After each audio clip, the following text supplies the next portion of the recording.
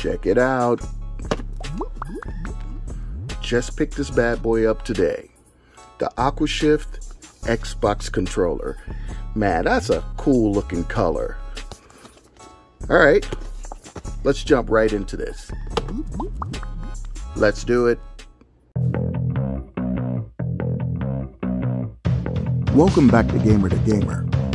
And I've been playing games and collecting games ever since I was a kid. So therefore I decided to start this channel up. So if you like my videos, smash that like button and subscribe. So without further ado, let's start the video. Welcome back to Gamer, and we're going to do an unboxing of the new Xbox Aqua controller. And man, this is a cool looking color, it really is. Check out the box. That's sweet. I love the way Xbox do things. Alright, let's unbox it.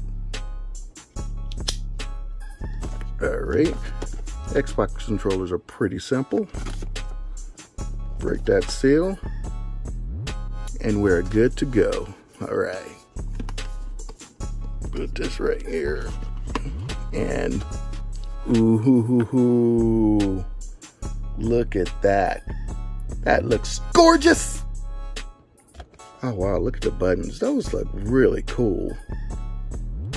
That's a nice looking controller. Let's take it out the box. Oh, nice. Whoa, whoa. That's really grippy.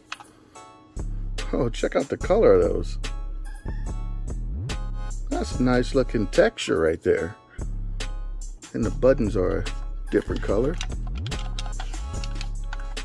God, still needs batteries. Xbox, you're killing me.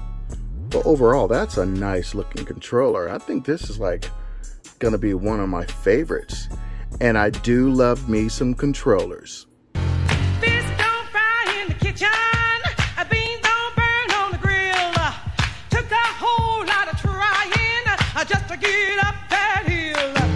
Now we're up in the big leagues, getting our turn at bat. As long as we live, it's you and me, baby. There ain't nothing wrong with that. We're moving on up to the east side, to a deluxe apartment in the sky. We're moving on up to the east side. But yeah, this is a really nice controller. I like it. I like it a lot. And sadly, we know how it goes, huh? Comes with Duracell battery. But alright, that's my quick unboxing of the new Aqua Xbox controller.